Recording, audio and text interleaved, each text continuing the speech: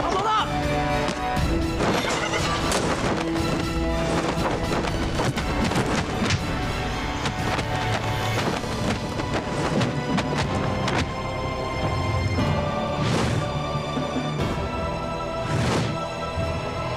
也是。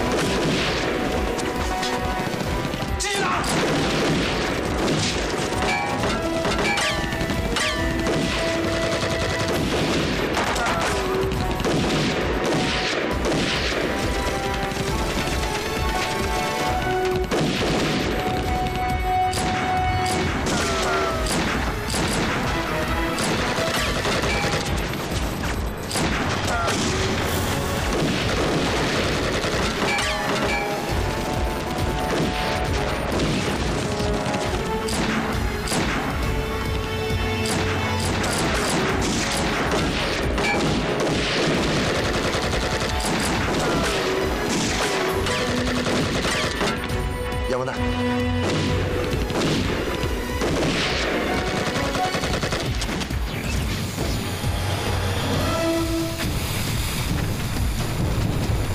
为什么救他呀？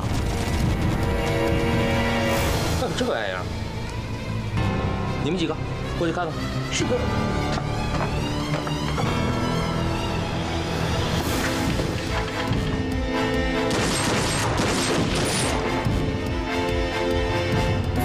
给我接着打！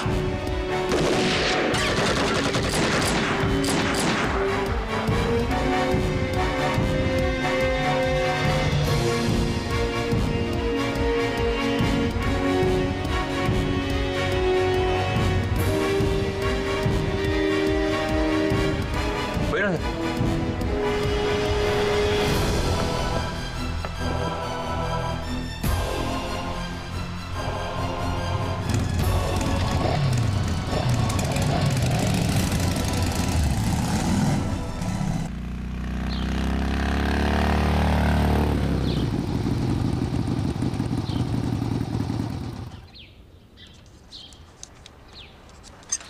！2点钟发现有人监视这儿。我说昨晚是王府大聚会呢，没准都被监听了。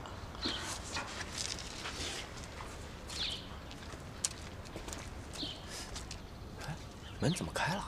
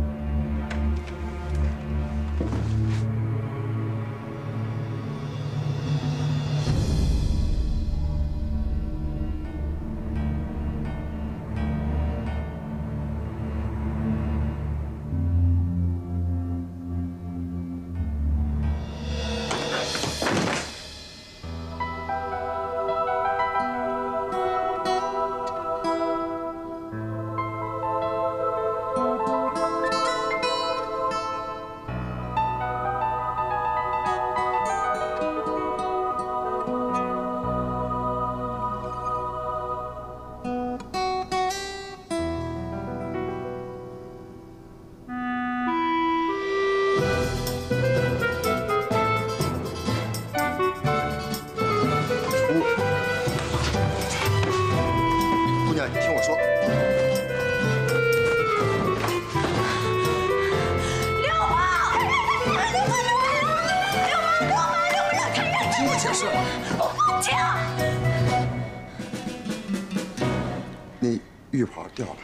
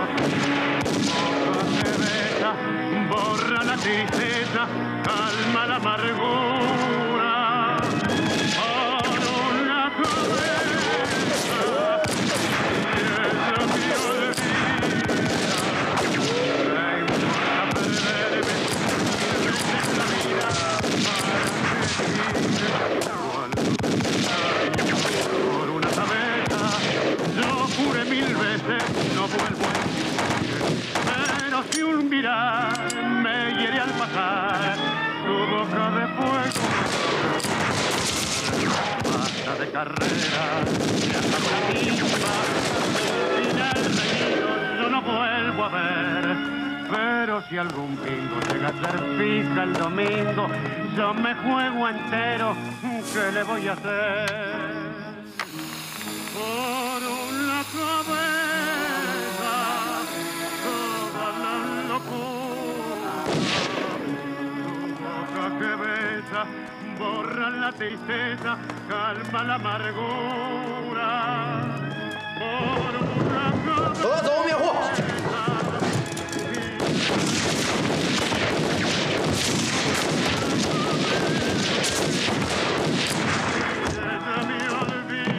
小心！ Es la vida, ¿para qué vivir?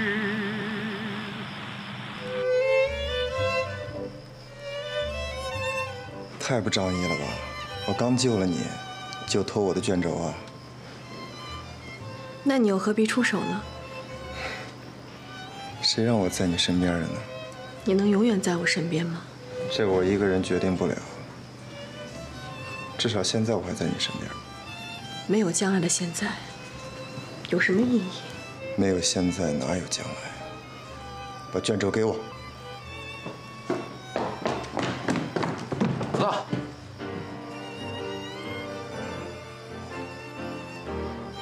把枪放下，放下，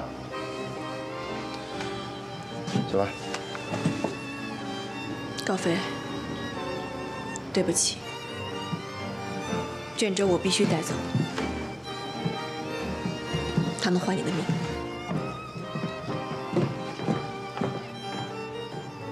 老大，走后院。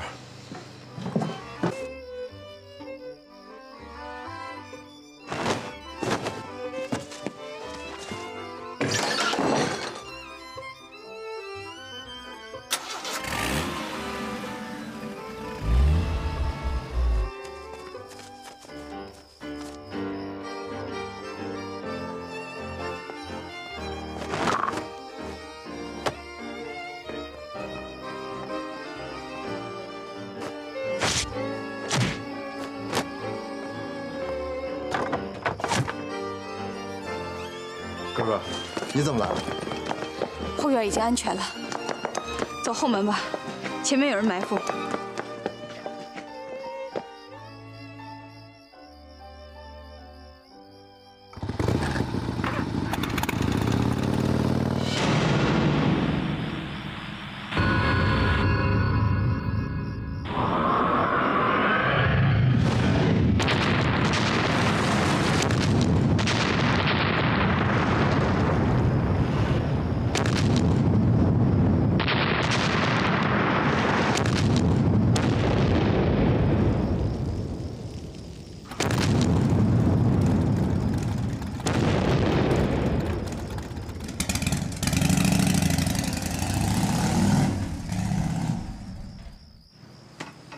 走啊！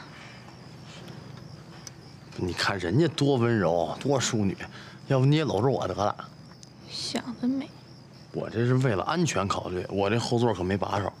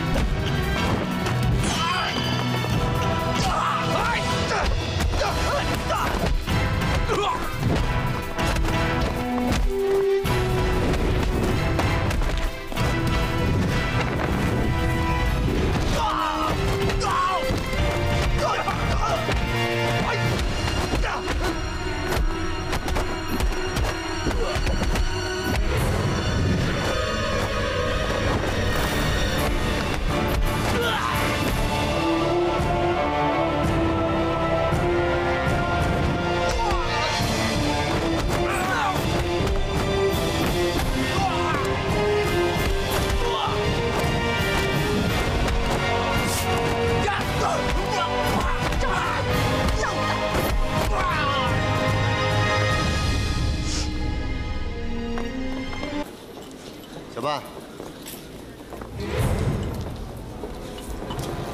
小半，你这没什么情况吧？没状况。老大，我跟你说，这酒啊太棒了。现在有状况。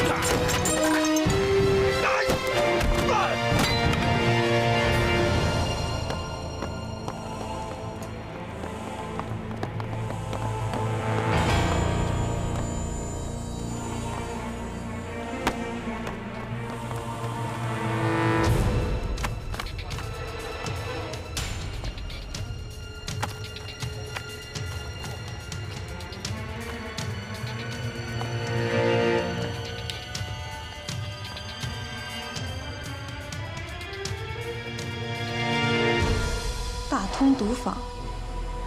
福寿东街上有一个大通毒坊，虽然开了没几年，但是规模挺大的。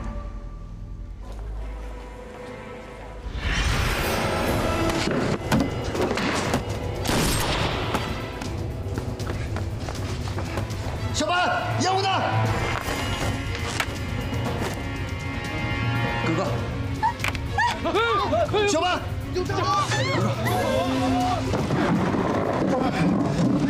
你这个守着哥哥啊！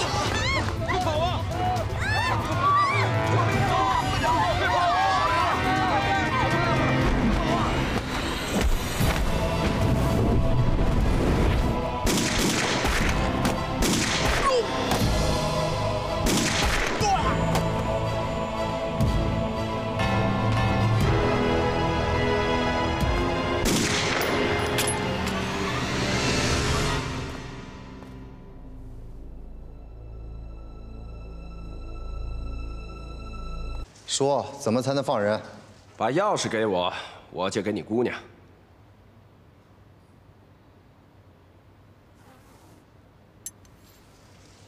是这把钥匙吗？对。你给我。先放人，人呢？放人。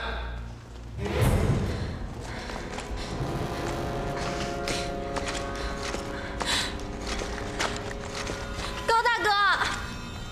放人啊！把人放了。高大哥，没事吧？伤着没？有没有伤着啊？我看看。蹲着别动。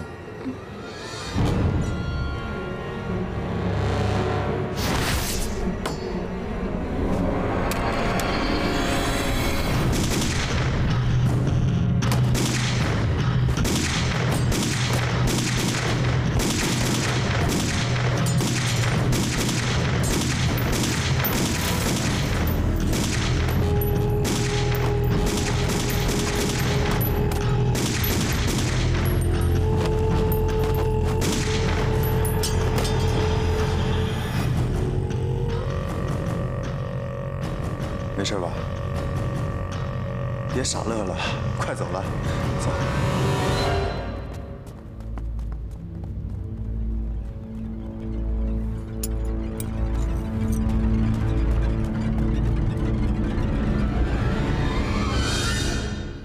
全都死了，是都没有拿下高飞，一个人灭了我们一个小队。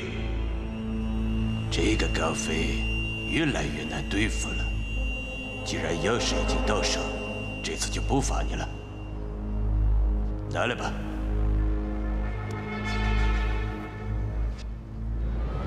假的，废物！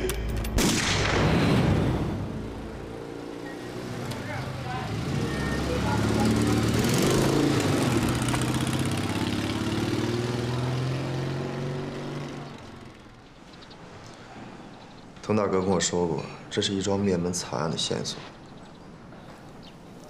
可是现在有这么多人花这么大力气去抢他，他一定有更大的用途。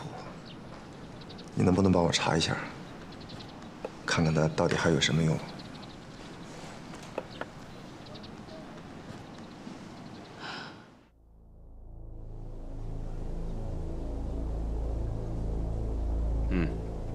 知道了。继续撒网啊！这个高飞啊，暴怒起来也挺可怕的。沈冰的表现就太过于低调了，他这种表现令我确信，刘远不是自己逃脱，也不是被人劫走，而是被他自己偷偷转移。司令，我不大明白。哎呀，洪波，你想一想。如果刘远不在他手里，他肯定马上派人四处寻找。毕竟夜叉梦多，谁知道会发生什么事情？可是小楼一战以后，他的人马全都消失无踪，这就说明他根本就没有寻找刘远的意思。所以，刘远应该还在他手里。找刘远不止我们急，高飞应该比我们更急。我们只要对他放松压力，他就会自己跳出来找刘远。我们只要远远地盯着他，早晚他就会把我们带到刘远的面前。这招已经制动，绝了！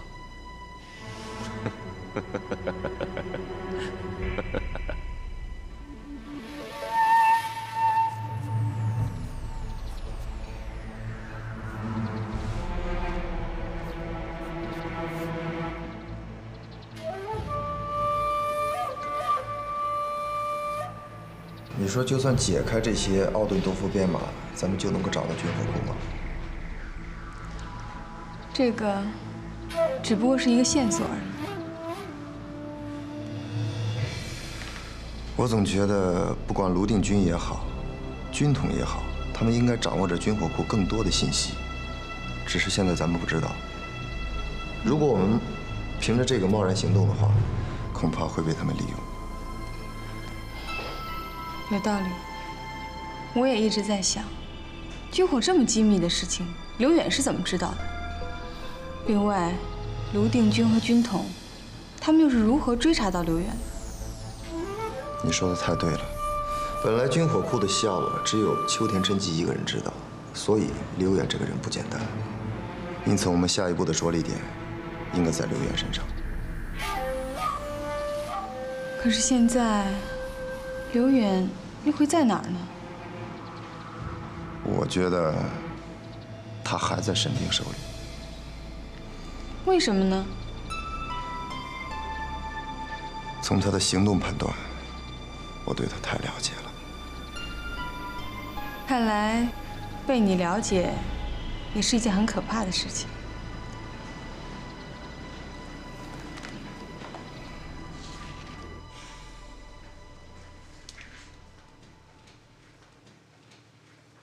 你说老大也不带着咱们，没劲。他说怕危险，可我们又不是胆小鬼。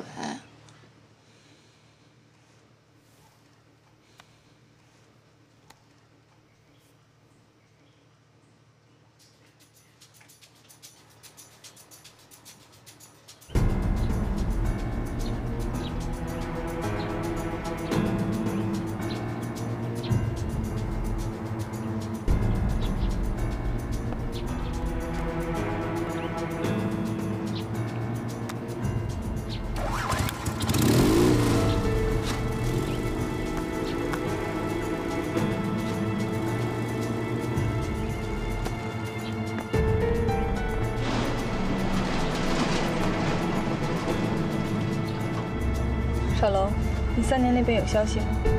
你是说去重庆那边调查高飞底细的事情吗？是啊，现在局势很复杂。虽然我们相信高飞，但是也不得不提防，毕竟这不是一个人的事情，关系太大了。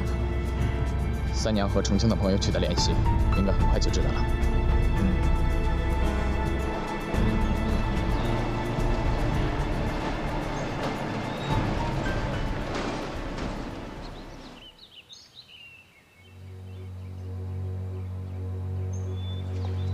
现在什么情况？刘远很可能在沈冰手里。哦，那卢定军没有什么行动？高飞说，卢定军正在等他和沈冰打起来，好坐收渔翁之利。高飞的计划呢？高飞现在正在找沈冰的住处，同时也在等待时机。他也想当渔翁。对。高飞说，现在不只是卢定军，军统的人都想当渔翁。他们也都在等着他和卢定军打起来。那你的意思是，我们就这样一直等下去？高飞认为，卢定军不会一直等下去的，他想等他们先出手。我相信他的判断。贺书记，我想问一下，这批军火真那么特殊吗？我只能告诉你，上级要求我们要不惜一切代价找到这批军火，万不得已，甚至可以毁掉它。看来，这不是一批简单的军火呀。这恐怕也是高飞的猜测吧？对，他很早就已经开始怀疑了。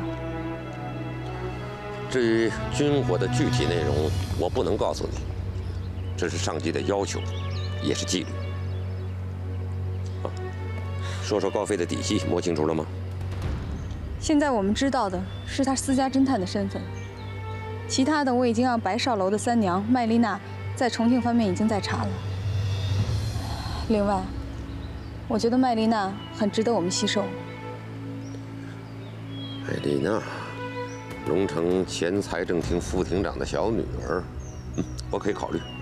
接着说高飞。 他去监狱找刘远，确实是受佟大哥所托，可当时的目的是为了查顺亲王府的灭门惨案。他为什么愿意帮助我们寻找军火呢？因为军火是佟大哥最后一个任务，他愿意帮助他完成。另外，他也信任我们。他说，我们拿到军火是对中国老百姓最有益的。觉悟还挺高的嘛，好吧。 他有什么需要，你可以全力配合。好。高飞已经找到沈冰的驻地，你们记住远远监视，哪一方面的人，你们都不要动，等我的命令。沈冰，放一放，只要他和高飞不离开龙城，早晚都是我的人。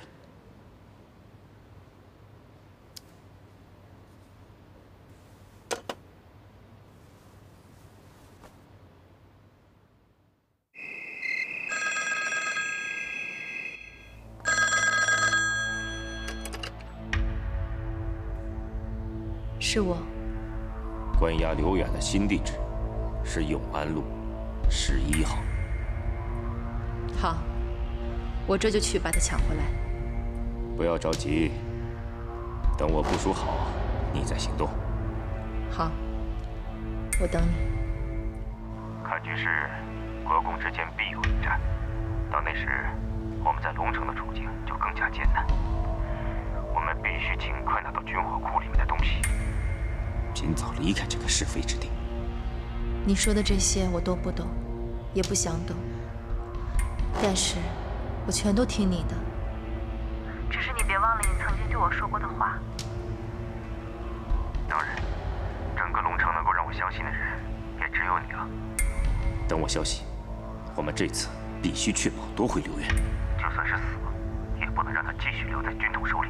我知道了。你要多加小心。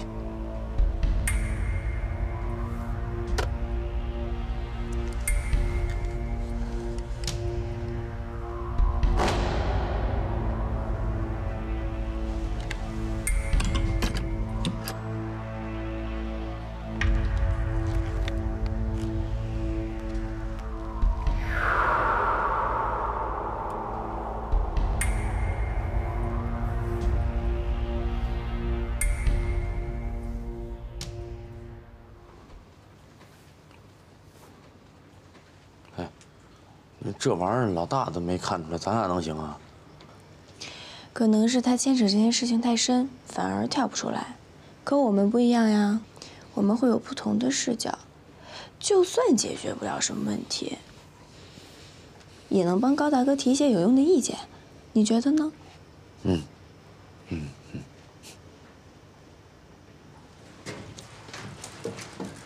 研究什么呢？老大，我们俩呀，他发现了一条重要的线索，是吧？说来听听。你们呢？高大哥，这边。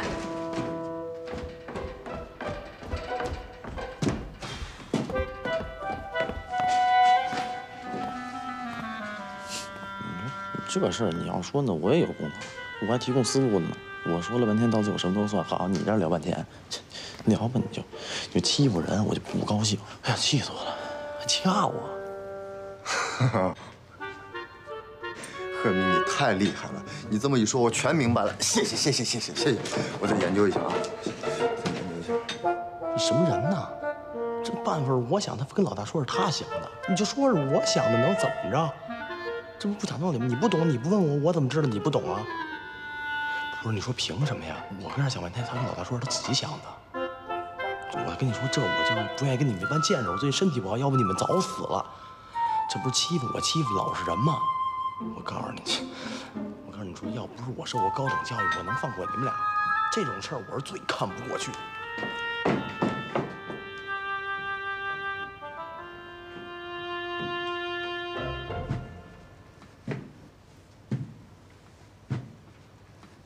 有什么新的线索吗？有。从刘远和龙城的关系上，可以找到军火库的线索。哎，那个女人是谁啊？这个女人呢，我估计现在很多人在找她，但是我下一步要找的是沈特派员，这次换我主动。为什么？因为我掌握了她需要的东西。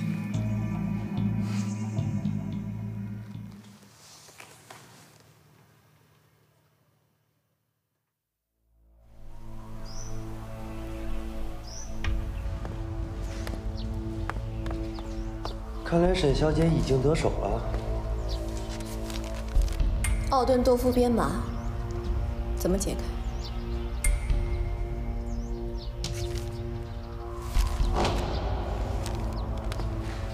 刘先生，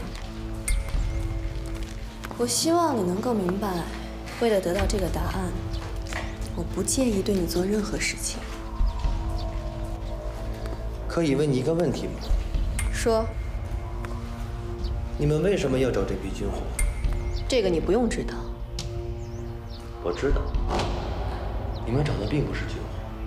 这个你不用操心。灵儿，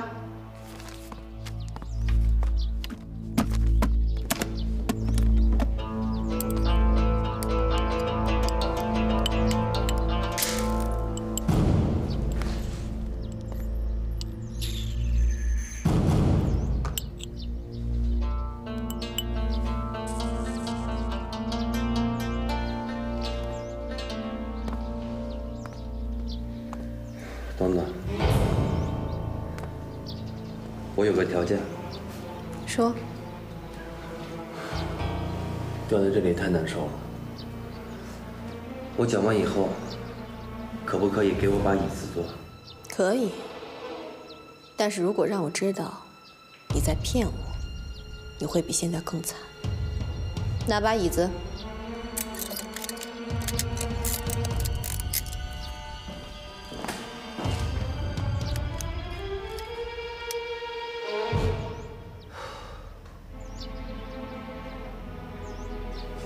编码对应的那本书，是一本手抄版的《周易》。在哪儿？有可能高飞拿到了，也有可能在卢定军手里。司令，这是您要的东西啊，这是从那个秋田真吉的书房里搜来的，经过排查以后，这是剩下的资料。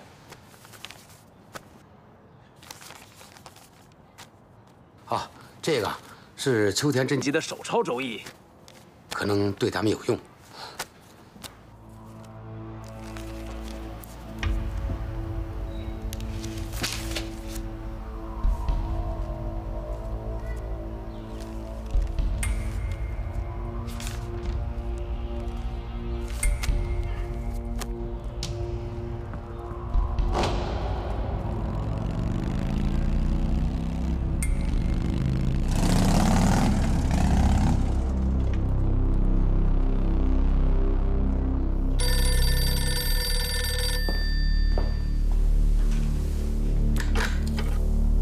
喂，行动。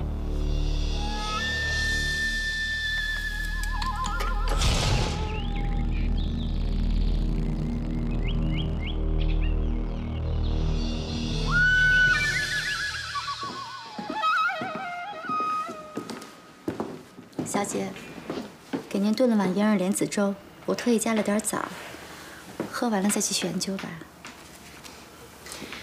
又劳你亲自下厨啊？最近看您实在是太辛苦了。宁儿，你觉得刘远的话是真的还是假的？经过几次审讯来看，我对他的谎言迹象已经基本清楚。根据他刚才的各种体征表现，我觉得好像不是假的。我一直有一种感觉，他有一个更大的秘密，没有说出来。没事儿，你先去忙吧，我再想想。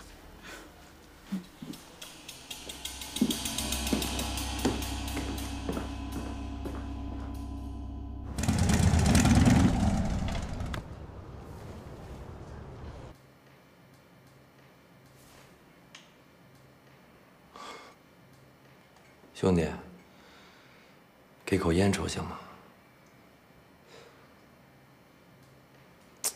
你瞧，都在江湖上混，山不转水转的，说不准大家以后还有个帮衬，不是？闭嘴！就因为你，我们死了多少兄弟？兄弟，我有个秘密还没说呢。 什么秘密？当然是你们想知道的秘密了。我怎么知道你说的真的假的呀？你瞧，为了一口烟，我至于骗你吗？你要是敢骗我，我就给你一包烟，是让你吃，不是让你抽。骗你。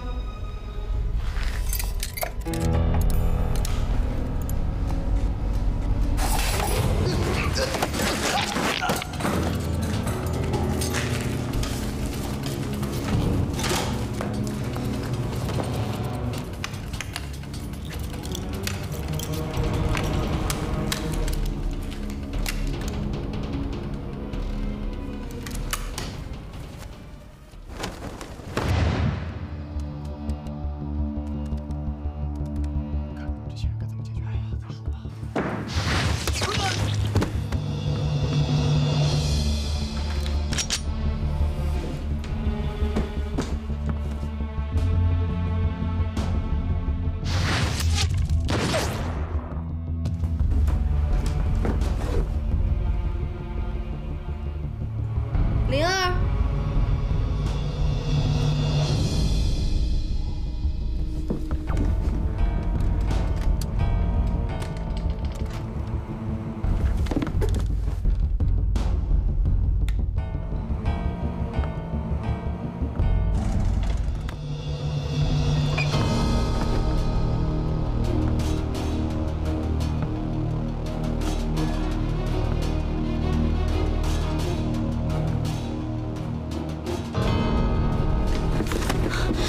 小姐，灵儿，有人劫刘远，是王府内遇到的蒙面女高手，我们不是他对手，兄弟们损失不少。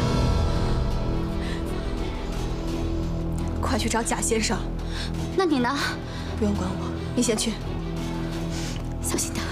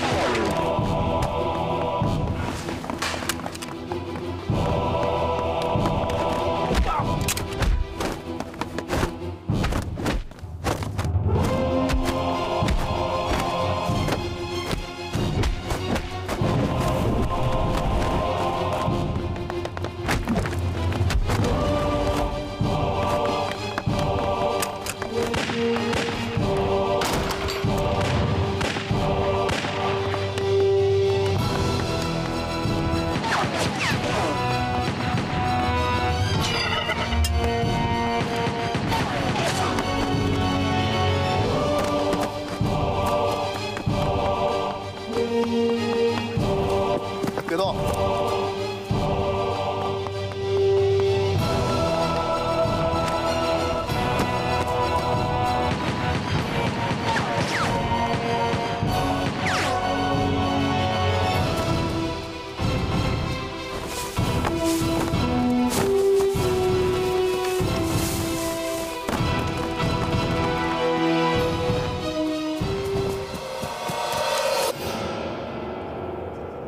跟我回去，保证你安全。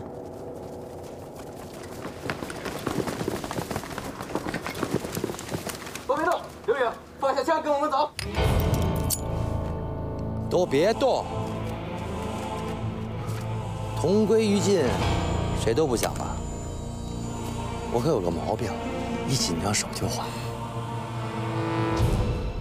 诸位，后会有期。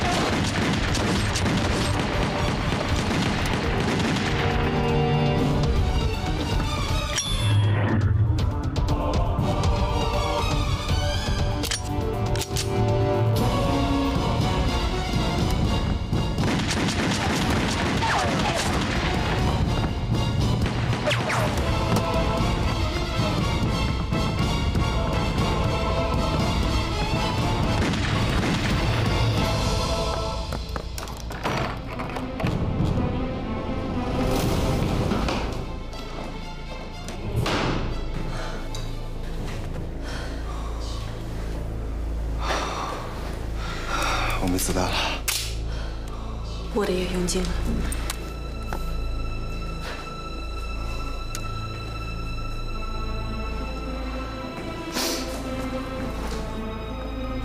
别找了，这里没有出路。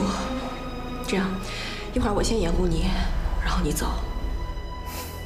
那还不如我掩护你，你先走呢。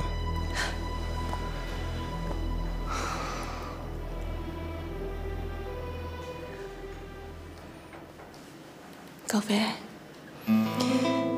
有件事情我一直都没告诉你。其实我什么都不用说了。伤没事吧？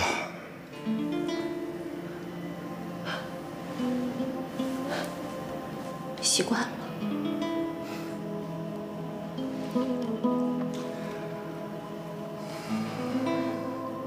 高飞。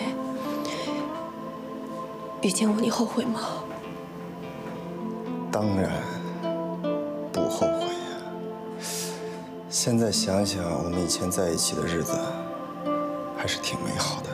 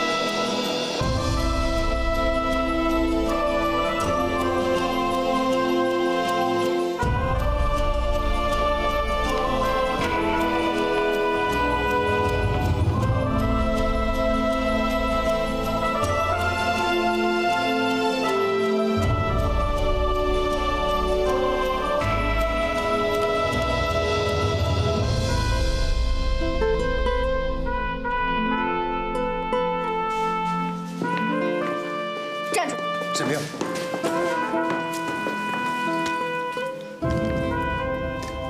把枪放下来。贺敏，把枪放下来。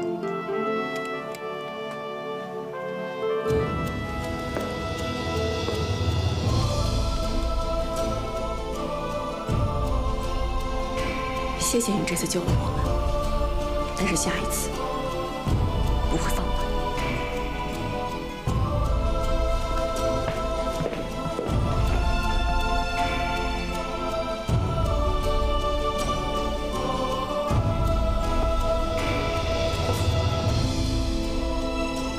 我又欠你一次。只要你没事就好。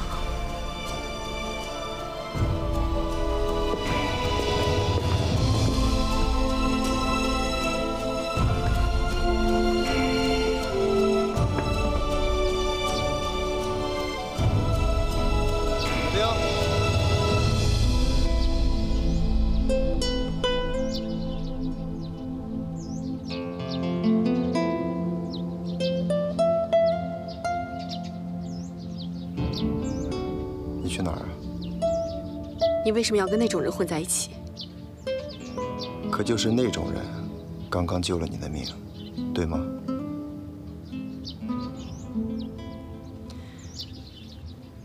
那我宁愿跟你死在一起。我也愿意跟你死在一起，但我更愿意跟你一起活着。你呢？他是谁？谁呀？救了你2次的人。说实话，我也不清楚，真的。你不清楚？那他随随便便救你，你跟他什么关系啊？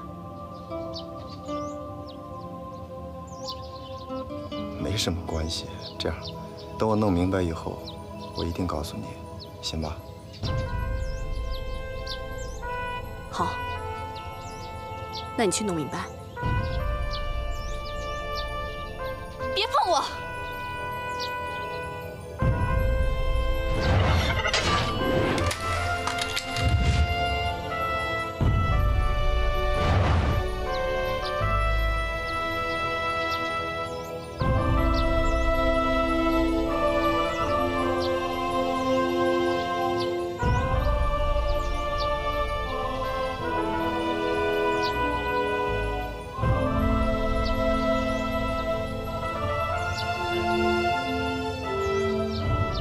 还疼吗？手不疼，心疼。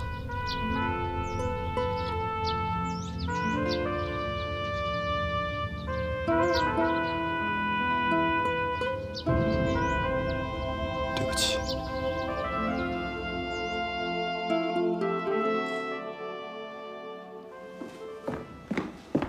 韩秘书，司令在吗？在。是谁让顾队长这么着急啊？刘远。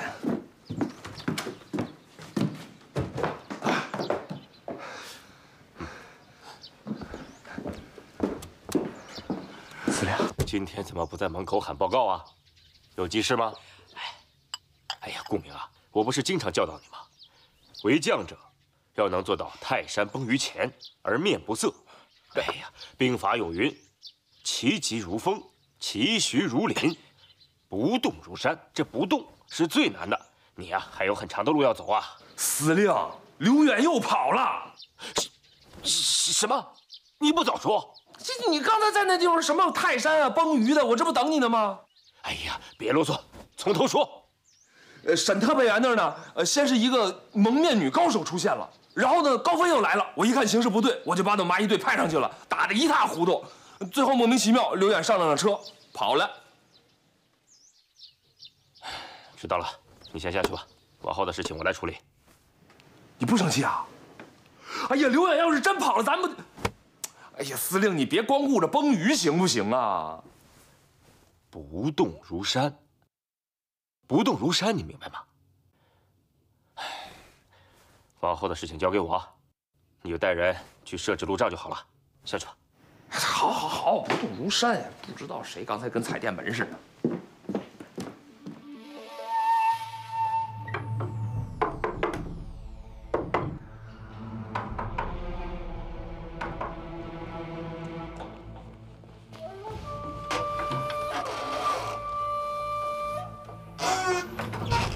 老贺，什么情况？生兵那儿打起来了，高飞也在那儿，另外还有2伙不明身份的人。您看，我们怎么办？要不要紧急集合一些同志，趁机夺取刘源？此时不合适，卢定军肯定四处设防。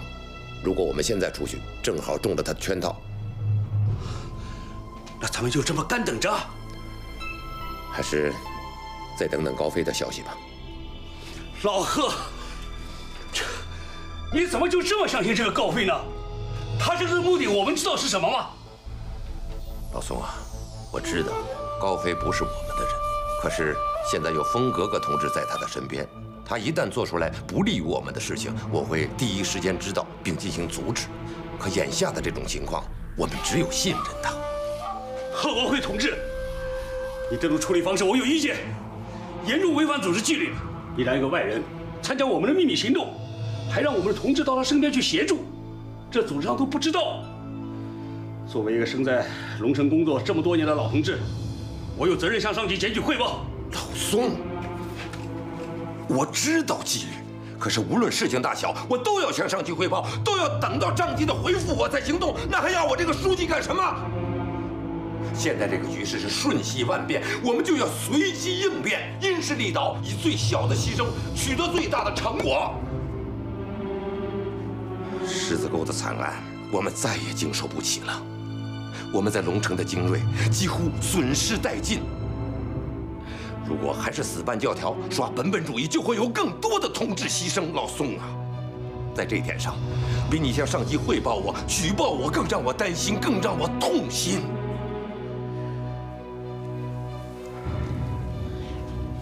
那可都是一条条鲜活的生命啊！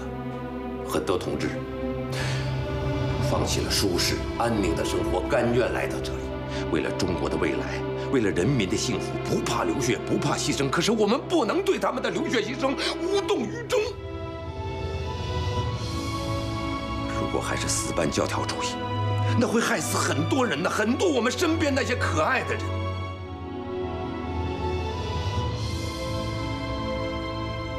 我们要珍惜他们，我们珍惜他们要超过珍惜我们自己，因为那些年轻的血液才是中国的希望，中国的未来。正因为如此，我们才要利用一切可以利用的力量去减少我们的牺牲。上级指示我们要摒弃关门主义，采取广泛的统一战线，防止冒险主义，团结一切可以团结的力量。这些老宋你都忘了吗？我没忘，也许我工作上有错的地方，但在高飞这件事情上，我保留意见。老贺，我一直在想，佟队长这些年一直在潜伏，我们怎么就肯定他没有叛变呢？万一他要是叛变了，让我们找到那个高飞，恰恰就是我们的敌人，那峰哥哥就太危险了。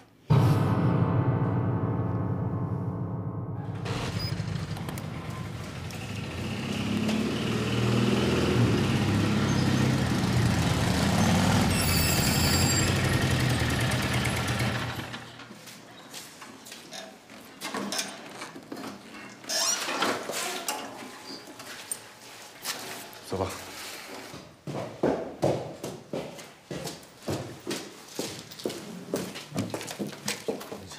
多大点事儿，你这。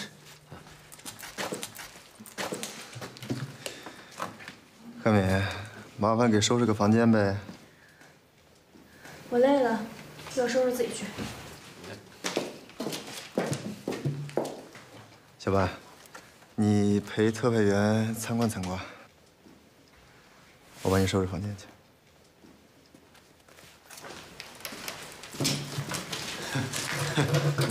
冰儿姐，我们们家这个环境比较简陋，但是武器多，要什么有什么。这是我的工作台，平时我在这儿就读个书啊，写个字儿啊，搞个发明创造啊，改个枪支弹药啊什么，就这地方。哎呦，我跟他可有感情了，我跟你说，什么东西好玩你就喜欢就拿。这那边都是我的一些收藏品，你看啊，你看那个什么小瓶儿啊、小罐儿、小杯子、小车，还有那个，我特别喜欢那个。还有这些什么海报啊，乱七八糟的东西，老大的不是特别喜欢，但是我喜欢，他也就让我贴这儿了。可是我老觉得吧，他其实心里不是特别想让我贴，但没办法，他是我老大，他什么人姐？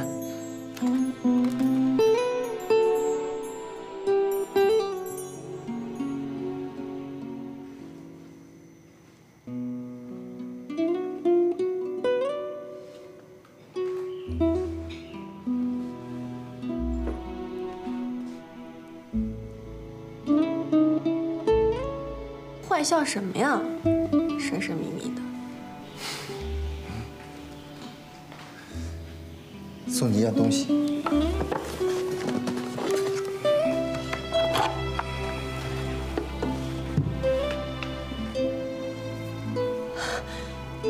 薄脆。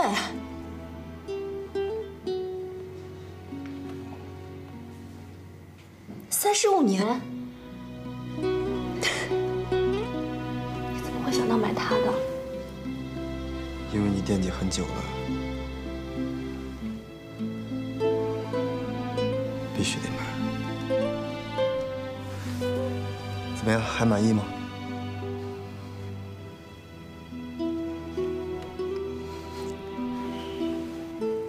打开。哎，等一下，我要留着它。留着。不喝了。我要等到有一天你不要我的时候，我们俩把它一起喝掉。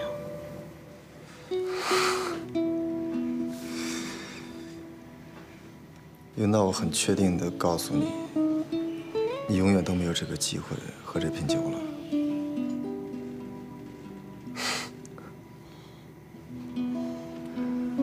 包起来。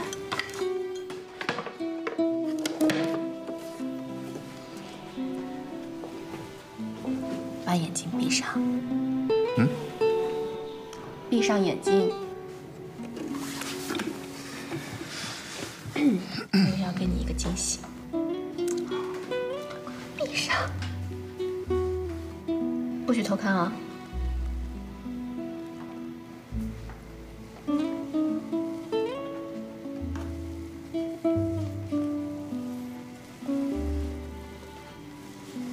好了，看吧。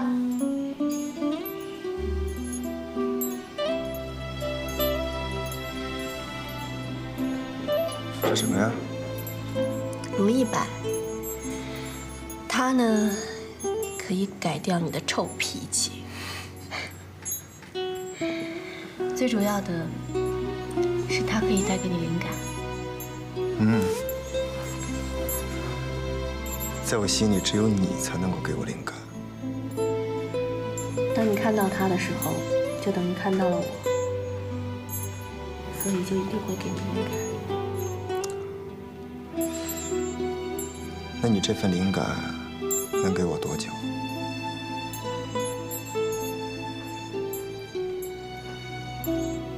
到你不需要为止。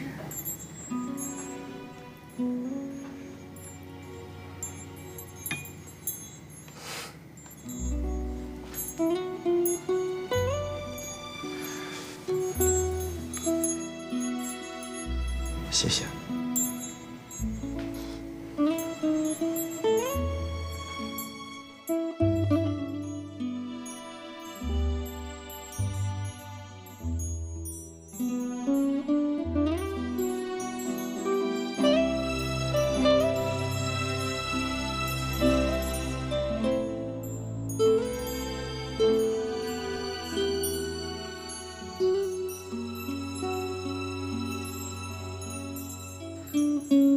什么人姐？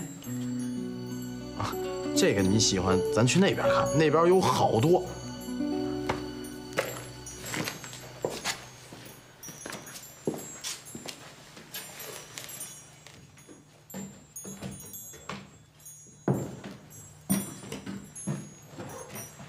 啊，全都是。老大说了，只许看，不许碰。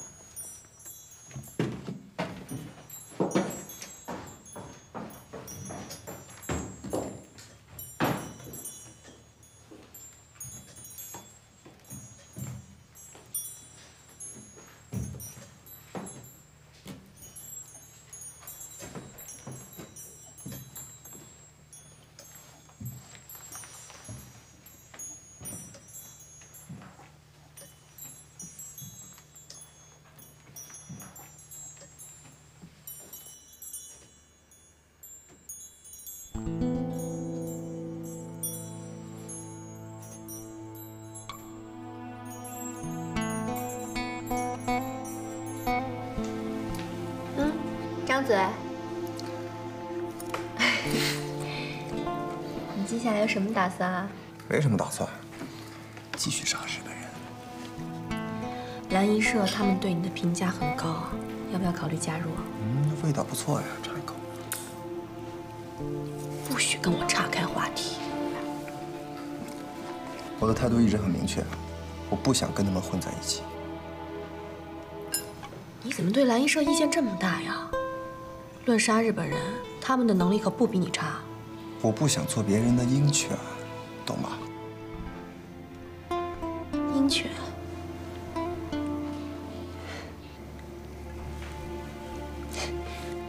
那你是说我也是鹰犬？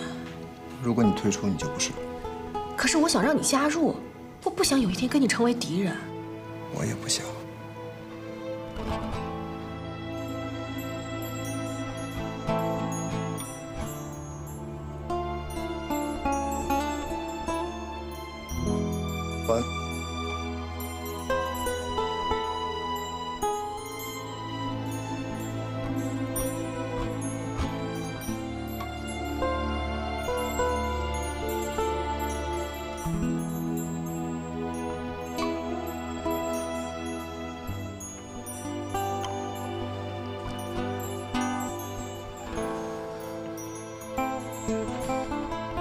房间收拾好了。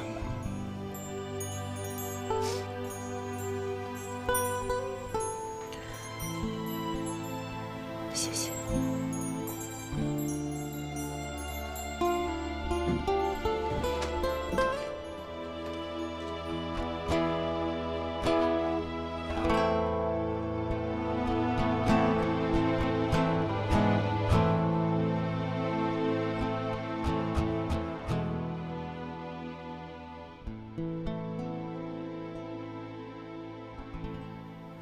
老宋啊，我们要坚定地相信铜枪同志。至于高飞是不是可靠，我安排的同志会不会导致我们的暴露，这个责任由我来负。可是，我觉得高飞这件事，还是必须尽快向上级汇报。卢定军接管了龙城日后，加强了情报监控，而且特别是对电报机的侦测更加严密。 他们还从德国引进了几台信号探测仪，所以不到万不得已，我们不能使用电报通讯。现在，我们只是通过单向渠道接受上级的指示。组织上有指示了吗？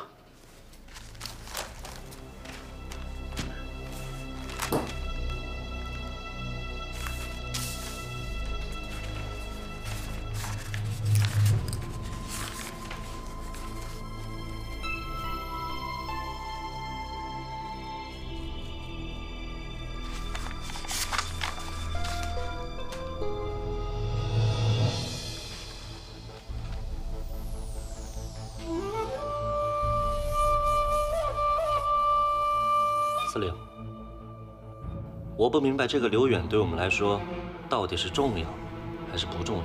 此话怎讲？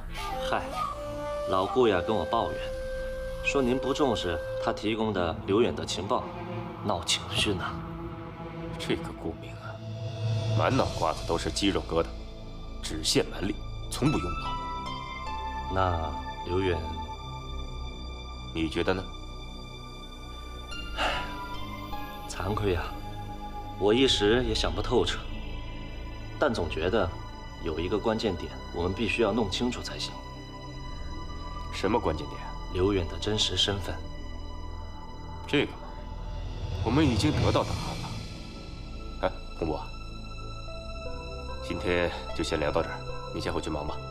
啊，回去告诉顾明，叫他别想东想西，自己想不清楚，就要相信清楚的人。是，那我先走了。嗯。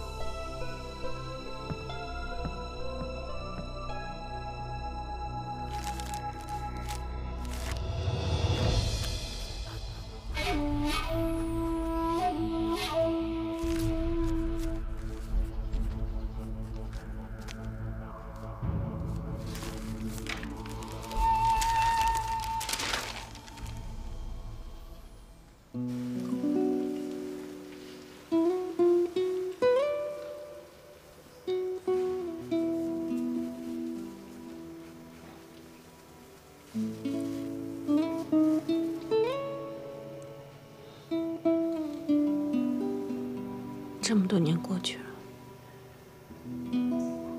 为什么还留着他？习惯了。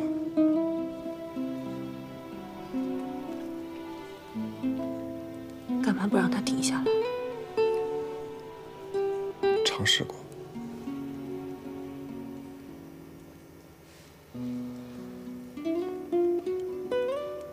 他还能带给你多久的灵感？到我不需要为止。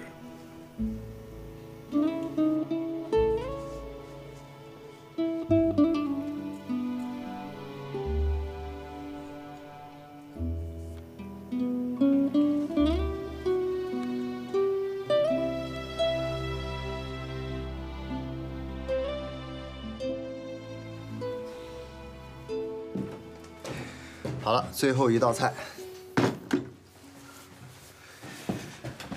可以开饭了。虾、奶油汤、牛排都是我最喜欢吃的。怎么什么都是你最爱呀？老大做的饭全是我的最爱，行吗？你就是一个大吃货。吃吧，吃。高大哥，好喝。哎，你什么时候开始管我老大叫大哥的？管着吗？不是，你看，这事儿是这样，你要是管他叫大哥，那你就管我叫二哥，是吧？叫二哥好像有点不太顺口吧？这么长时间，你和高大哥都教了我很多东西。我想想啊，要不然我叫你二师兄怎么样？行，从今儿起啊，我就是你二师兄。我告诉你，你一天不叫我就不高兴。好，二师兄。你好，你好。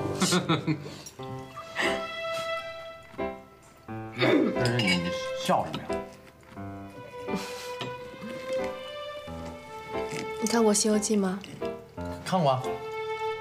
《西游记》里面，沙和尚管孙悟空叫什么？大师兄。那管猪八戒呢？叫二师兄。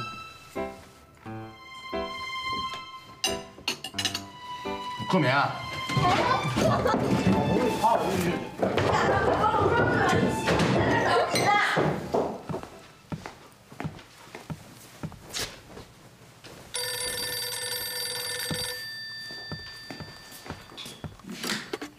喂。关押刘远的地方必须重兵把守。放心，没人能从我手里夺走刘远。你安排人今晚凌晨把刘远转来司令部地下审讯室。好，我马上安排。叶如，还记得今天是什么日子吗？当然。我以为你忘了。你等我，我现在就过去。好，我等你。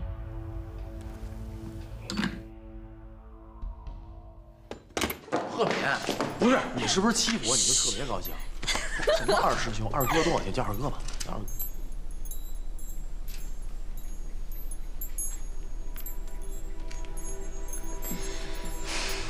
他从来都没这么跟我说过话。哎呀，有人说这爱情啊，它就像牙齿，当你感受到的时候呢，已经让你无法自拔。但是这个单恋呢，就像是虫牙，当你感受到的时候啊，已经让你痛不欲生。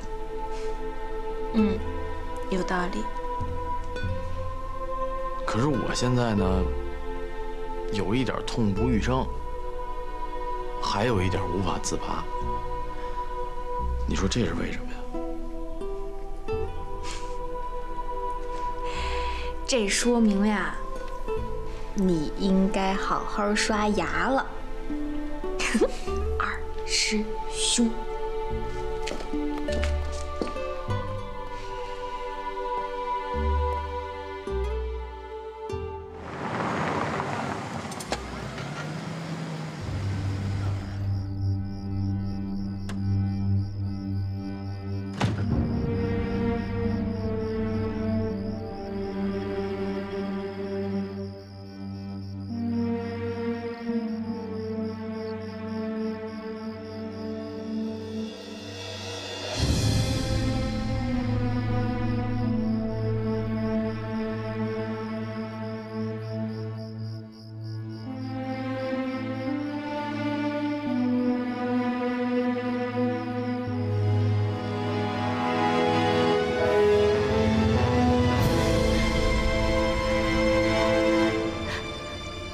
定军，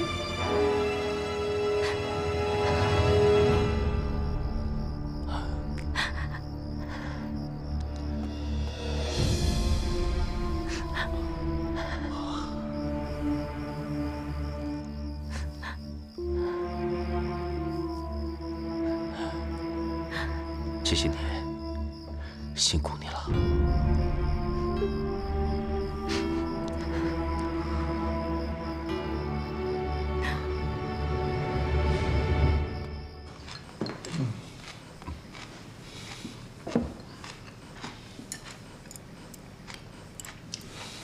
来，来，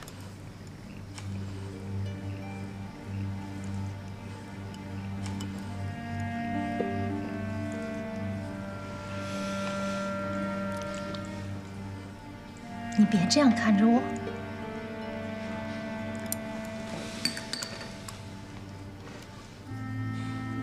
燕如啊，很久没有吃你亲自做的菜。那你要是想吃，以后我天天做给你吃。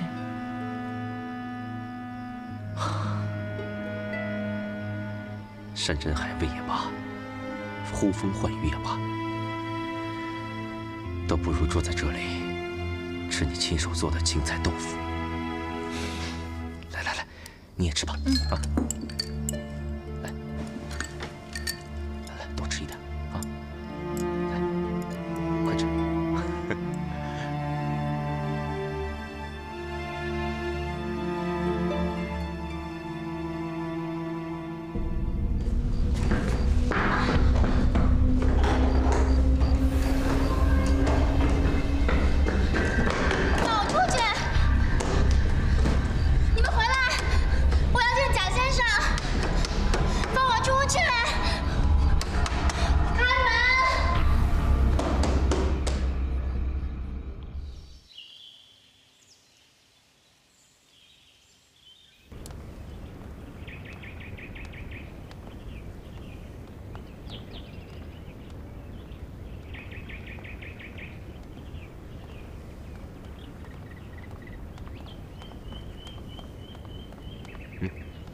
什么时候才能像今天这样天天送你出门呢？快了，你别伤心了。要不，我陪你多待一会儿。嗯？不用，你不是还要审刘远吗？对了，我有件事情想问你。什么事？你一方面安排顾明和邵洪波抢夺刘远，一方面又安排我在暗中行动，难道你是觉得他们有鬼？他们没鬼，很好。他们有鬼，我有你吗？而且，要是他们中间真的有共党，那就更有意思了。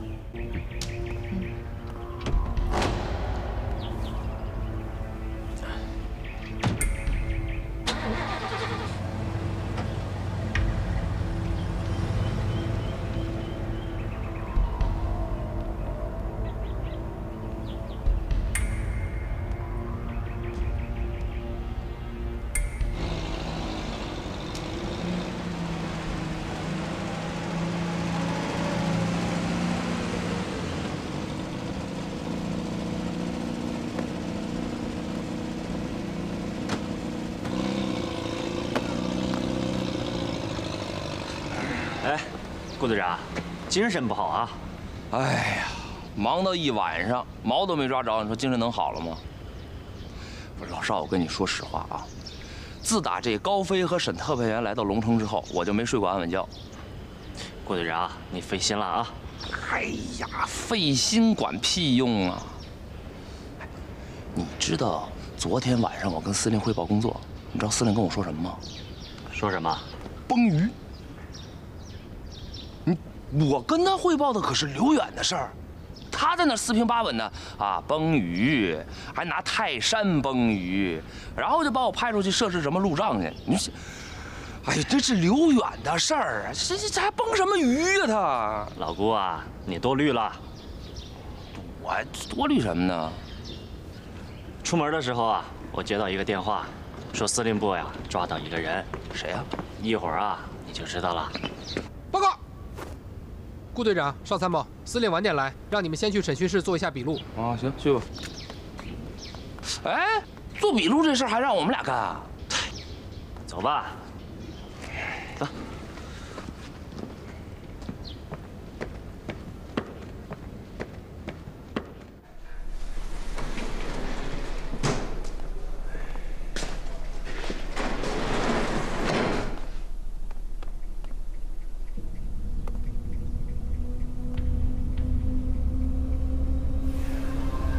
哎呀，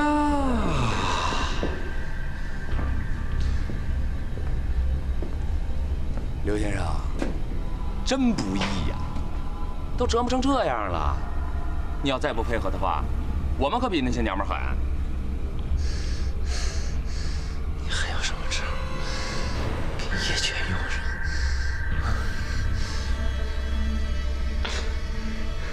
好，兄弟们，咱们继续。邵参谋，你的电话。我先去一下。别愣着了，继续。用点力啊！司令，什么情况？顾队长正在审，不过这家伙嘴很硬。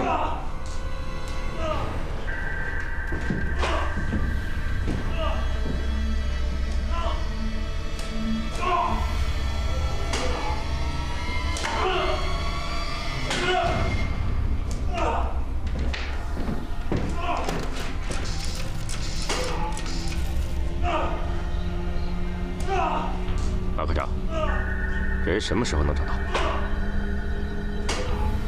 要快！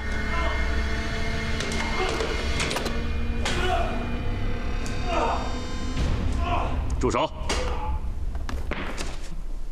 司令，我是不是传令让你做笔录？对啊，我在做笔录呢。那你为什么用刑啊？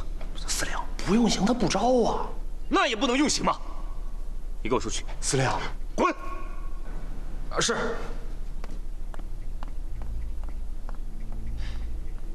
哈，哎呀，刘先生啊，顾队长下手重了一点，我代他向你道歉。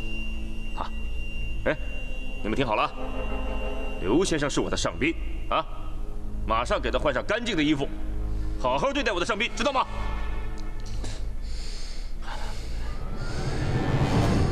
我先这么说了。就建着在那个女人手里，其他的我什么都不知道了。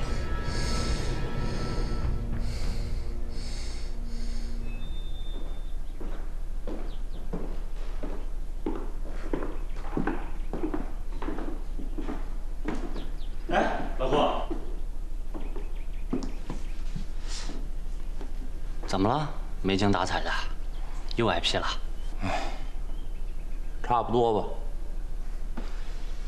小邵，问你个事儿啊，你觉不觉得司令在防着我？到底怎么了？一种感觉。老顾啊，你想太多了吧？司令要是想整你的话，那还不是分分钟的事儿啊。他若是不想整你，就算你把这天捅个大窟窿，他也能给你填上。咱们做下属的呀，只要一心一意对司令，这就够了。再说了，你说哪个身居上位的还没点疑心病啊？就咱们司令那样的已经不错了。要不说你有文化，啊，几句话就把我说通了。那我就赶紧回去了。司令正在审刘远呢，万一他一回头，我又不在，我不就得挨骂？去吧。好，一心一意对司令。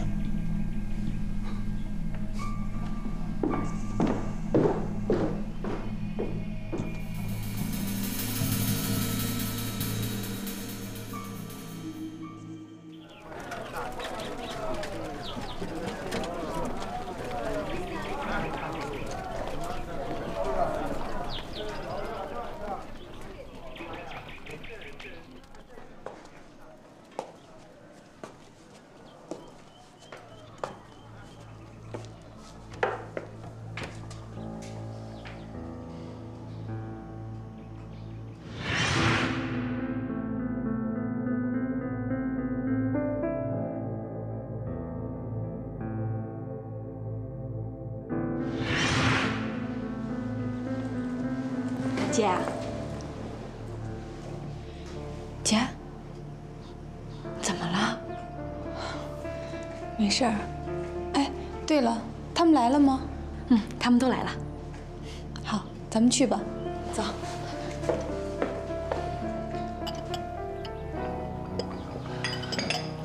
2号传来消息，说刘远确实是被卢定军抓起来了，而且卢定军正在亲自审问他。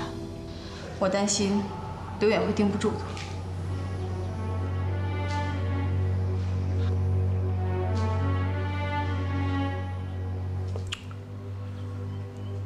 一旦刘远招供，卢定军就会抢在我们之前找到军火。没错。那我们怎么办呢？让邵洪博见机行事。好。哎，高飞怎么样？他在干什么？高飞，他现在跟沈冰在一起。他们在一起干什么？在等我们的消息，准备下一步的行动。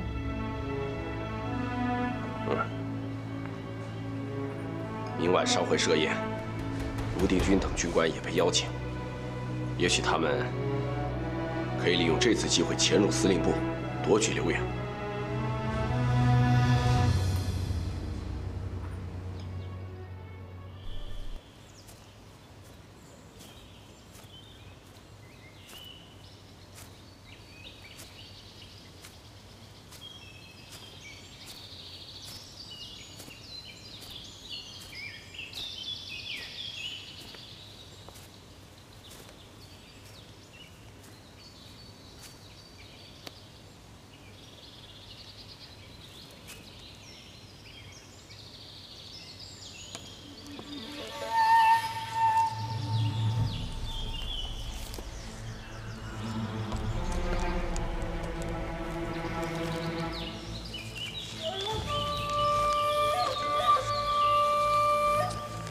刘远被关押在司令部，手抄周易在卢定军办公室。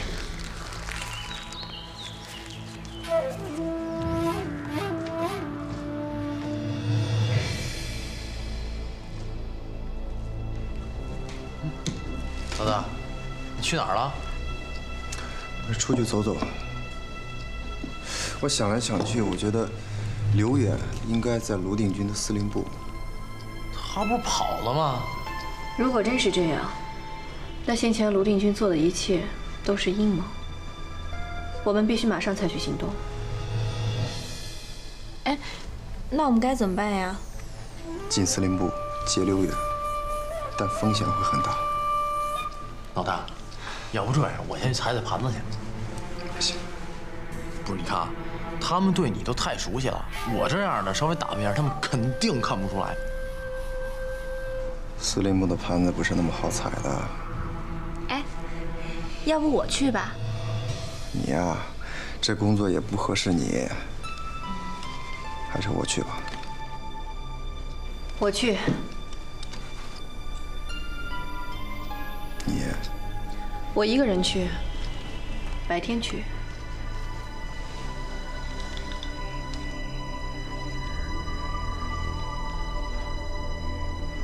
确定啊？我想去之前回驻地看看，然后一个人开车去司令部。好。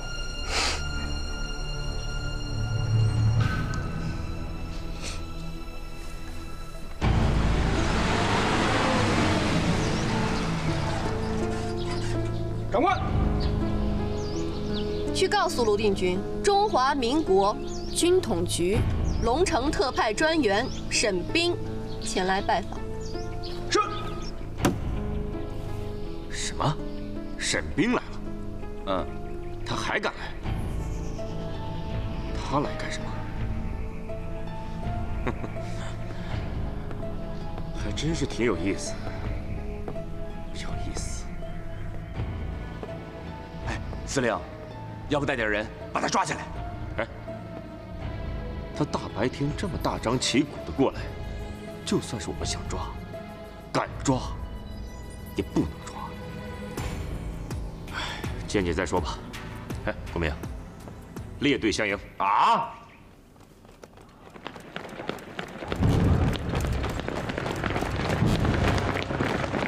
一人，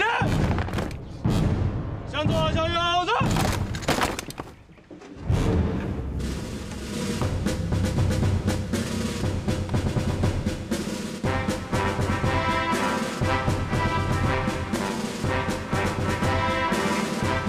欢迎各位人视察工作。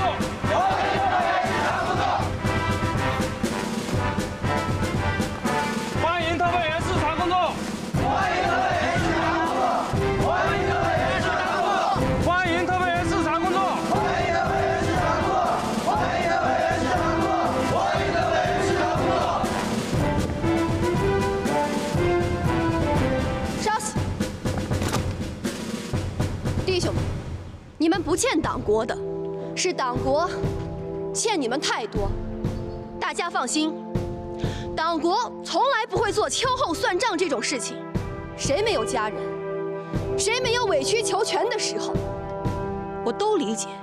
如果今后有谁敢为难你们，我沈斌，军统局龙城特派专员，第一个替你们伸冤。哎呀，特派员，欢迎欢迎啊！啊，这一次来是来视察我们工作的吗？你们辛苦了。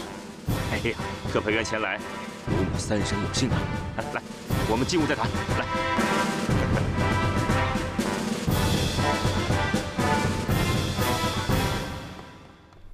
来，坐。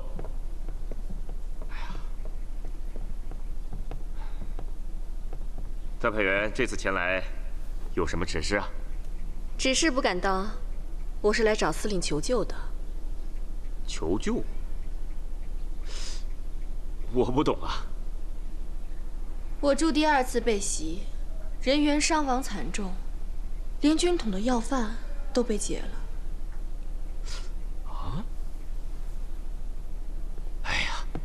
这不可能嘛！第一次被袭的时候，我也觉得不可能。可是第二次，当我想到一句话，就释然了。哪一句话？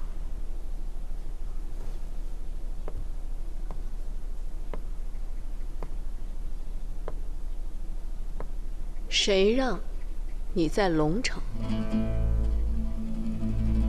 是啊，唉，在龙城的日军余孽，还真是胆大包天啊！真是奇怪了，我还没有完全说明白，怎么司令就觉得是日军余孽所干？哎呀，是也罢，不是也罢，在龙城，谁敢跟特派员过不去？就是跟我过不去，谁敢跟我过不去？我万千儿郎，每人一根手指头，都能把他捣成肉泥。我是这儿的天，我要谁死，谁就得死。司令可别大意了，那天被袭的时候，可是有高手在里面。就算你有千军万马，也抵不上人家一颗子弹，一把匕首。就像这样。别动！我告诉你啊，不要伤害司令，不然你出不了这儿。日军特高科总部我都进出自由，何况一个小小的龙城司令部？特派员，你确定要跟我们司令过不去吗？当然不是，我就是想让司令演示一下，他的处境不像他想象的那么安全。你们也是一样。我们手里有枪。哎！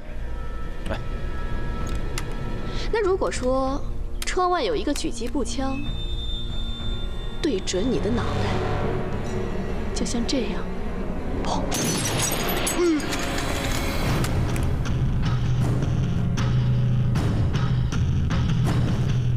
司令的，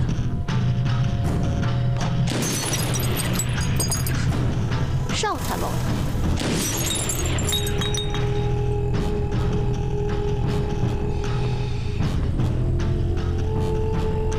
谢谢特派员提醒，我想我们都明白您的意思。哎，出去。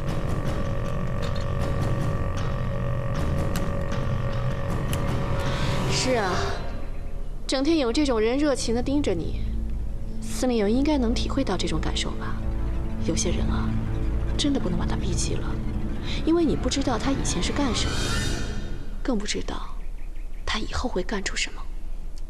特派员说的是，不光是司令，连我都吃了这种亏，所以才来找您求救。对，特派员指示一下，你想我怎么帮我就怎么帮，啊！戴老板吩咐我要我全力配合你，我肯定是配合的。我听戴老板的，我听特派员的。我想在你这里走一走。挑挑合适的人选，来补充我的队伍。好是好啊，就怕我这里的人呢，您看不上眼。司令太谦虚了，您的手下可都是精英，你就说一句，帮还是不帮？哎，帮，怎么会不帮呢？那好吧，那您就随意挑选项，不管看着谁，都可以报备一下林总。那我就。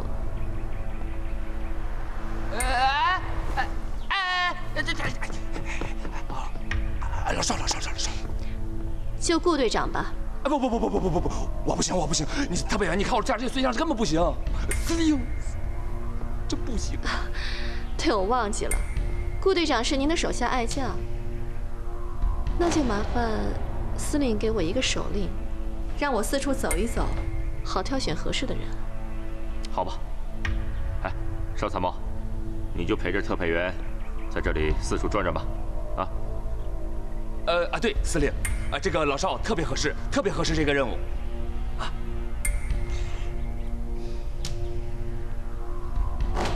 那我就不打扰了，您请安心。哎。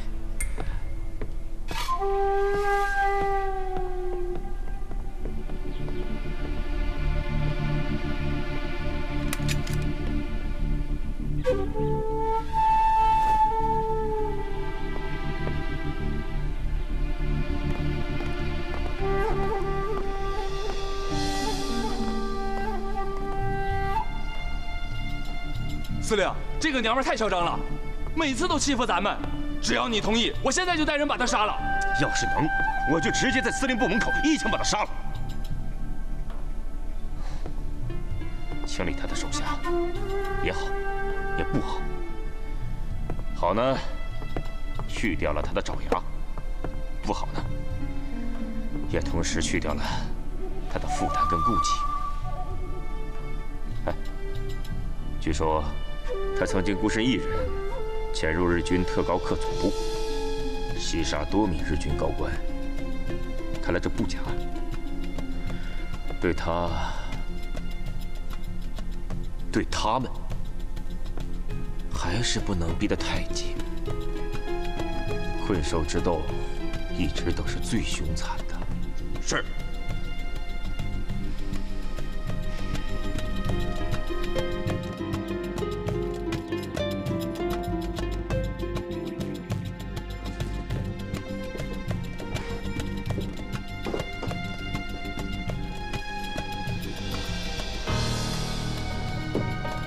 特派员，这里是禁地，树碑值不能放行了。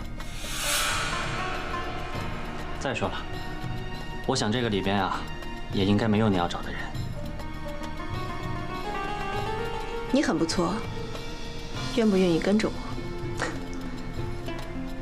承蒙特派员看得起我，但是在龙城，我上有老下有小，我还是留在这儿吧。谢谢，请。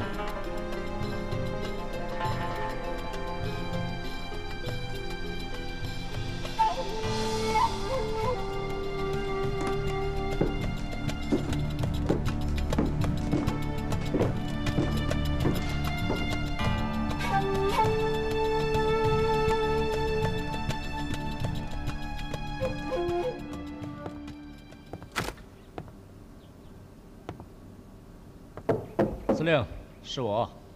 进来。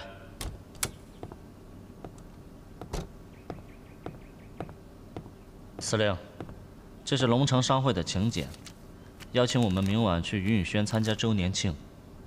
明晚，你跟顾队长先去，若无其他要务，我会准时到场。来，顾明啊，你们现在去看看马科长有没有回来，啊？哦。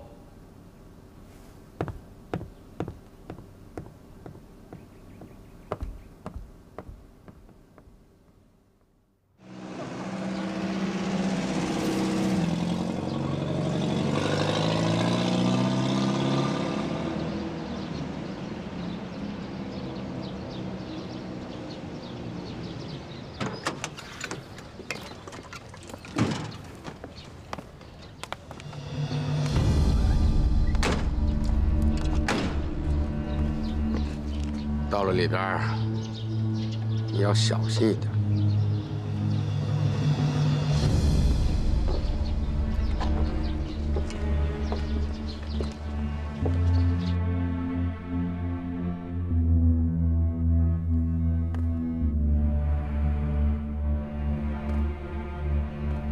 你知道我为什么不让你用刑吗？怕我给他打死。因为你的刑讯，对刘远来讲，已经产生不了任何结果。顾明啊，为人做事，方则止，圆则行，变通有时候比蛮干有用得多。司令，您说的是啥意思啊？慢慢看。报告，司令，人到了。马科长，把人带进去，把里面的人都撤掉。是。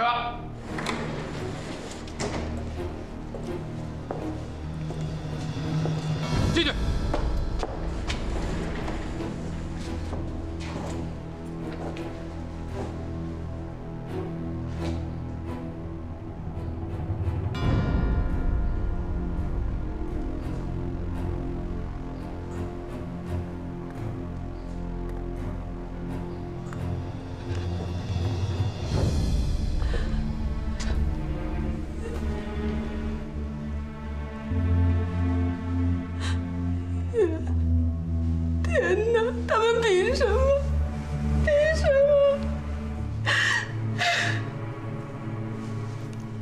什么呀？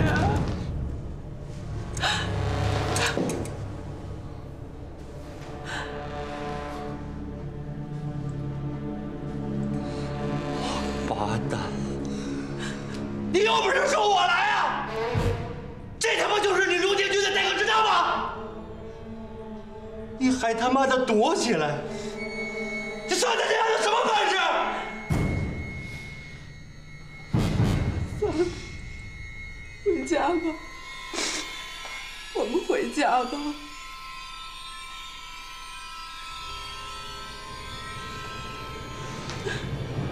你赢了，我算你赢了，行不行？司令，真是狐狸越老越滑，我顾明佩服。别忙，现在还不知道他到底会不会说真话，先晾他一会儿。他越想招的时候，我们偏偏不搭理他，就让他老婆陪着他。咱们越不着急，他越着急；他越着急，能记起来的线索越多。我先回办公室休息一会儿，接下来怎么做，不用我教你了吧？司令放心，我知道该怎么做了。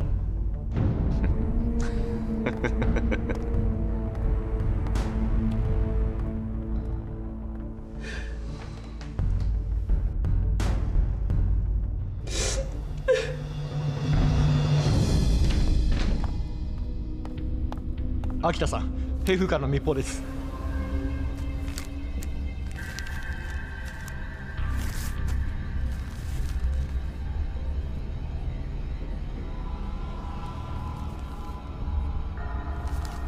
盧定軍は劉元の妊娠している妻で脅迫した。もう劉元は信頼はしない。彼らに機会を待って劉元をやらせろ。はい。他にお前は人を連れて大府飛臨地下軍火薬庫に行き、必ず死守しろ。少しの失敗も許さん。はい。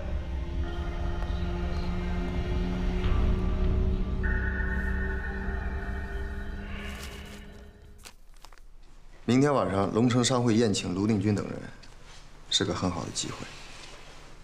这是地图，你们看一下。但是，我觉得好像有点问题。卢定军是暗中劫走刘元的，他为什么非要在司令部进行审问呢？他可以找一个秘密场所，这样不更隐蔽吗？现在我的感觉是，他生怕别人不知道刘元在他手里。卢定军为了寻找军火，可能顾不得隐藏这些。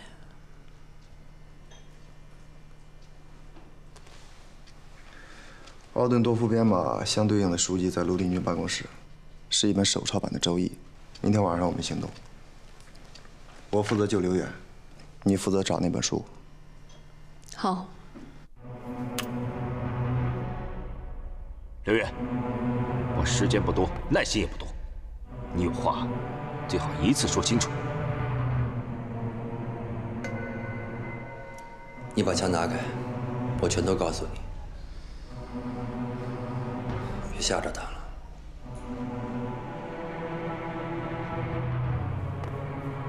请吧，刘先生。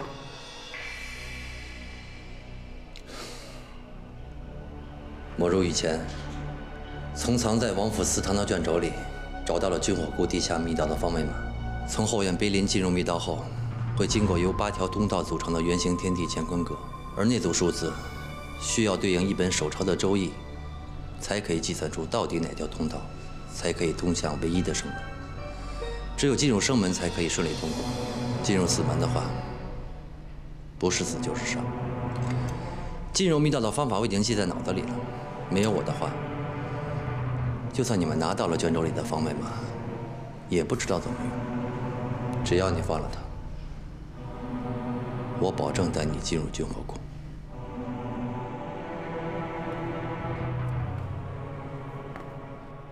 你敢骗我？没骗你，我全都告诉你了。我真的全都说了。不！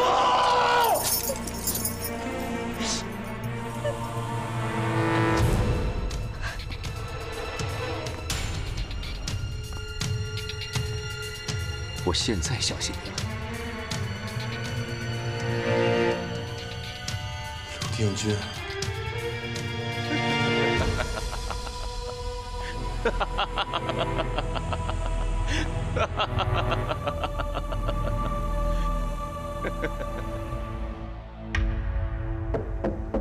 进来。司令，他们全都招了？看情况是全招了。那刘远夫妇怎么处置啊？留着，等鱼儿上钩。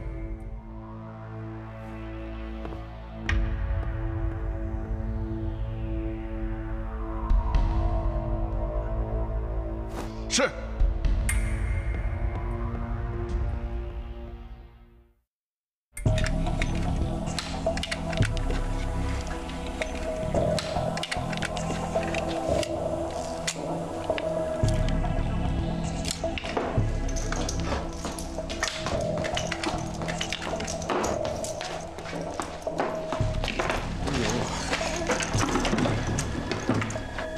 哎呦，贺敏，这是你为自己选的武器啊？对啊。傻孩子，武器不是威力大就是最好，适合你的才是最好的。我跟你说啊，就你这身行头啊，站那儿吓唬人还行，真打起来你就是一靶子。哎呦天哪，真正的大师从来不会犯这样的错误啊，还是找我这样专家呀，给你出出主意啊。谢谢你，高大哥。也谢谢你，二师兄。进来。司令，一切都安排好了。好，就按计划开始布置吧。记住，要外松内紧，先让他们进来，再瓮中捉鳖。是。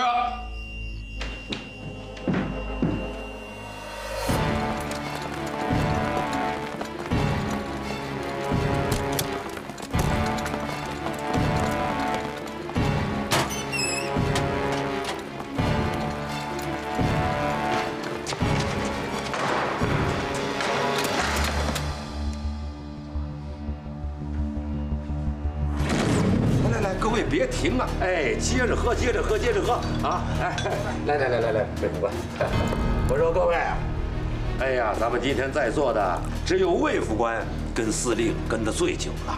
可是遗憾的是，司令今天没来，那就请魏副官替司令多喝几杯，大伙儿说怎么样？啊，来，各位一起啊，一起，哎。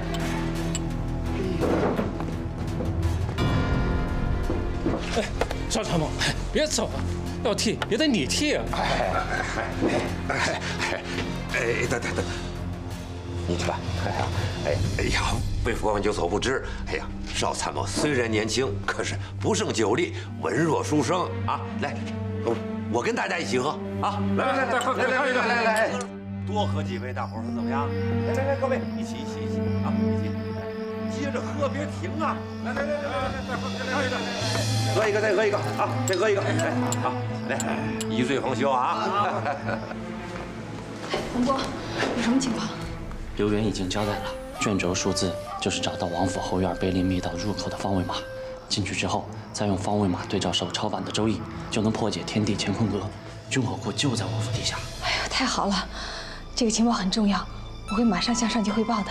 有什么指示，我尽快通知你。好。哎，对了，卢定军还没到吗？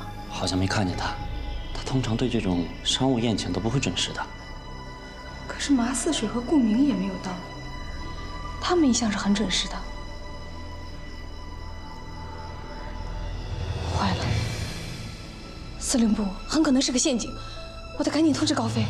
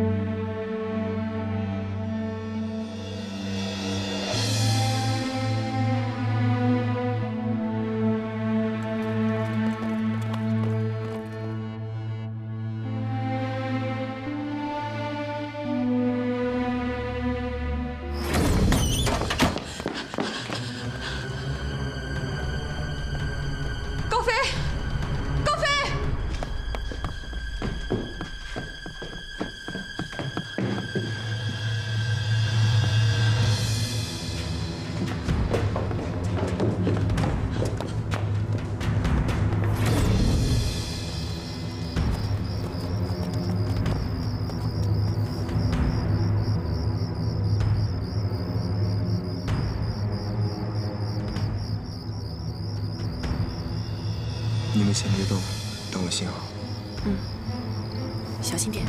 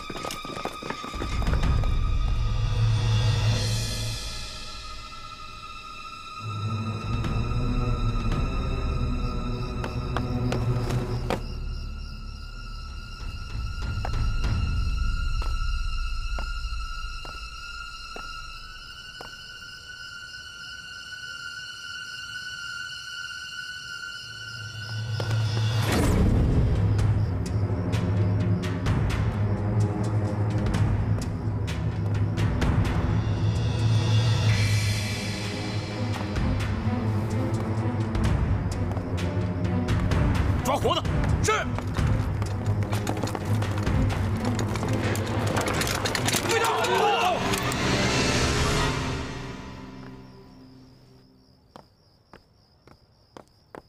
顾明，老子恨不得一枪崩了你！你这是在干什么？司令啊，其实今天白天你不是跟我说我的方法不对吗？然后我回去想了一下。 那我就用我自己的方法，今天晚上趁你们谁都不在的时候，我把他东西全都问出来，明天好给你一个大惊喜嘛！惊喜个屁！现在惊走了大鱼，喜的是人家。谁给你出的主意？少参谋吗？不是您吗？我什么时候叫你这样干了？不是这，您跟我说不能明着打他，我一想，那我就偷偷摸摸打他，是不是您说的那个方的止，圆的行啊？ 算你个头！全都给我撤出去！是。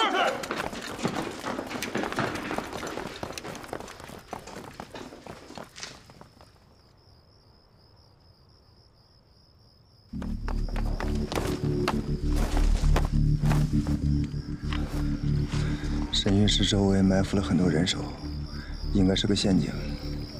司令部周围明哨减少，暗哨增多，的确有防备。 你怎么想到是一个陷阱的？你想啊，刘定军偷偷的接走刘远，现在又大张旗鼓的拉回司令部审问，都是专业干这个的，不应该犯这种错误，所以他一定是个陷阱。其实我也是这么想的，我就是没告诉你。二师兄英明。